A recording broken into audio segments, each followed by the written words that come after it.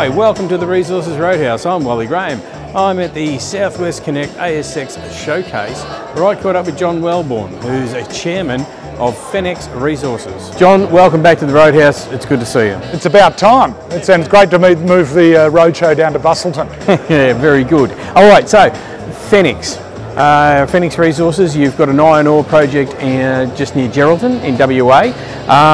That all speaks for itself, but I think you need to fill us in on the details. Iron Ridge, unusually high grade deposit, one of the highest grade iron ore producers in Western Australia, and that's saying something, as you'd know. Currently producing 1.3 million tonnes a year of iron ore from the Iron Ridge project. It's actually 500 kilometres inland from Geraldton and north of Kew, southwest of Meekatharra.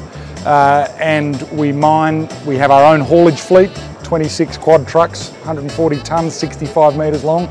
If you're out there in a caravan, you'd watch these beautiful blue trucks go past with our lovely high-grade lump and fines iron ore in it, to our own load-out facility and storage sheds at Geraldton at the port, where we load Panamax ships and take that product to global customers. It's a fantastic success story, created 200 jobs in the last 2 years in and around the Midwest, and making a lot of money. Now, John, you're not the sort of bloke that's known for keeping a light under a bushel, so a project like this doing so much, how come it doesn't get a lot of publicity? Well, I think everyone in Australia has exposure in iron ore through their super funds and the large miners, but it's also been a very quiet success story. It's done everything it said it was going to do. We've got a lot of very happy shareholders. We have 6,000 shareholders, currently paying a 20% yielding fully franked dividend. So it's a great stock to own. We've got $95 million in cash published in this morning's quarterly, and we're making $26 a tonne on that, roughly just over 100,000 tonnes a month of production, and that's at current iron ore prices. Obviously we're protected by hedging.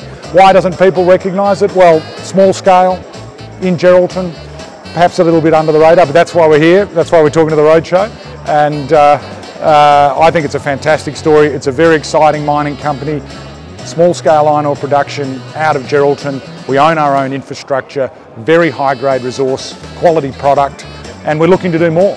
Well, that was my next question. You're looking to do more. Okay, so you've got the Iron Ridge project, deposit, whatever you want to call it. Is there any exploration going on regionally? Yeah, look, we've acquired 100% of the iron ore rights of the neighbouring tenement around us. Iron Ridge itself is actually a very small footprint. And to answer your question about, why does it represent value currently, one reason would be we've got a relatively small reserve base. We've probably got 4 or 5 years of mine life.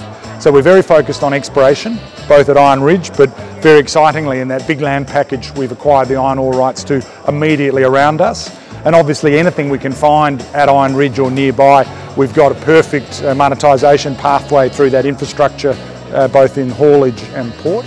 And then also, the Midwest is full of stranded projects, not just in iron ore, other commodities.